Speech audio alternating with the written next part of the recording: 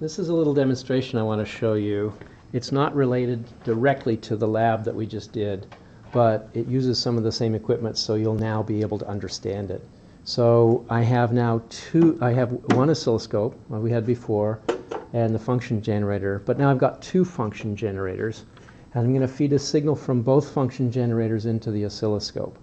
Now to do that I need to connect the BNC connectors for output here and input here. So this is what we did before. I've got this input going into the oscilloscope. Here, let's turn this on, and we'll turn on the function generator. But then I've got a second channel on the oscilloscope, so I'll put a second adapter here.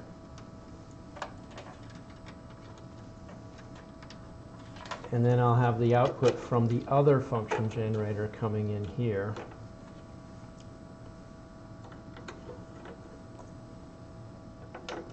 And I can turn this on too.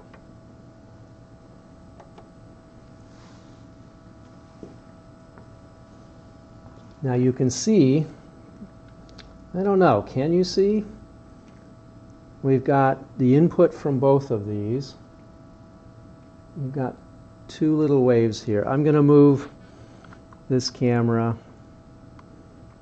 into position so you can get a better view of the screen. Let's see if this works.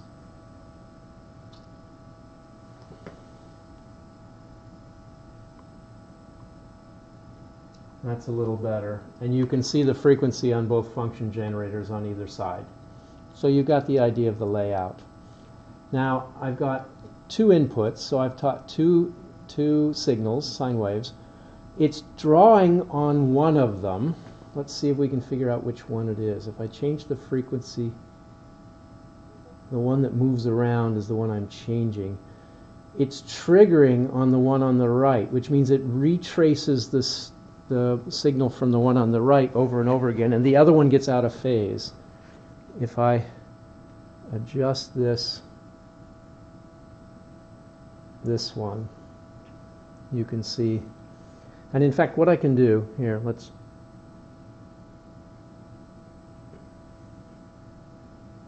move this one down and this one up. So number one is on the top, that's input one, and number two is on the bottom. If I get them close to the same frequency, you should see them line up.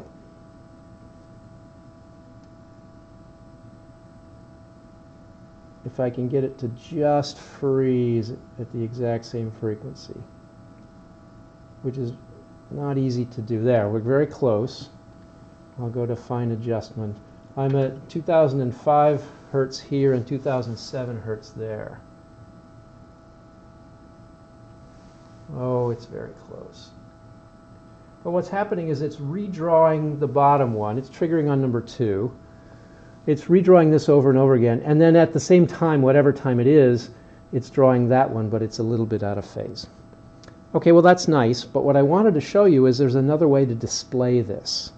Instead of drawing where the horizontal is a time sweep, I can, and the vertical is the voltage of either channel 1 or channel 2, or both, we're seeing both, I can feed channel 1 into the X and channel 2 into the Y just by selecting, let's see, over here, oh you can't see it, in the time division, in the horizontal section, main delayed, and push XY, there. Now what it's doing is it's oscillating in X. The channel 1 is doing the X, and it's going back and forth, back and forth, back and forth.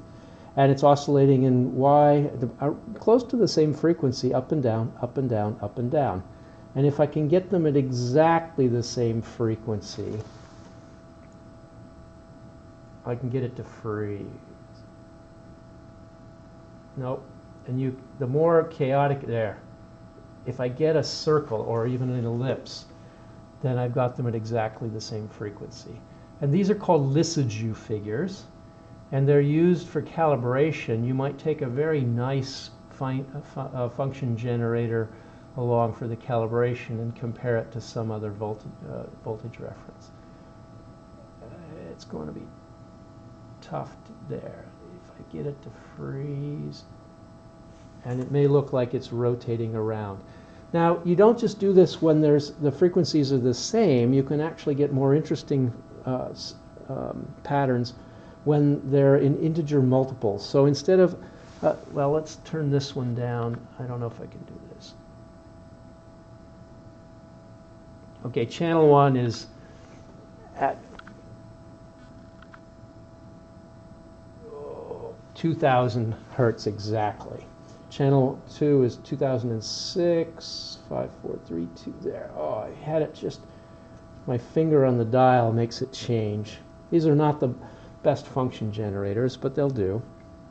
So what I'm going to do is take the one on the right, channel 2, to go up to 3,000 hertz.